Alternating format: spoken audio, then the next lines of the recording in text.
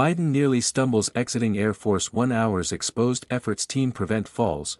Prior to slip, Joe Biden's campaign team said it is putting president in tennis shoes, limiting stair climbs. President Biden nearly took a tumble down the stairs while getting off Air Force 1 in Michigan on Tuesday, hours after it was exposed that his campaign team was making efforts to prevent the president from taking a spill in public during the election season. The 80-year-old president had just landed in Detroit when he disembarked from the jumbo jet at Detroit Metro Airport. Around the 8th step, Biden was seen slipping before quickly correcting his balance and continuing down the steps.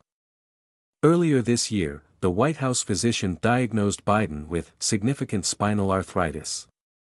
Since then, he has had multiple tripping incidents that have many people questioning his age and whether he is fit to serve as president. To prevent another embarrassing fall, Axios reported Tuesday, Biden's team is making a conscious effort to have him wear tennis shoes and limit stair climbs. He is also undergoing physical therapy with specialist Drew Contreras, who worked with former President Barack Obama.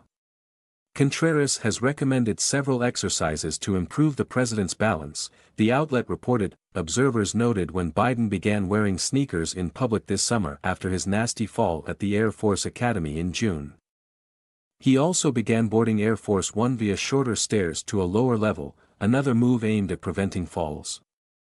A fall in public during the election season could have crippling effects on Biden's campaign as he is already scrutinized heavily for his AGE.in.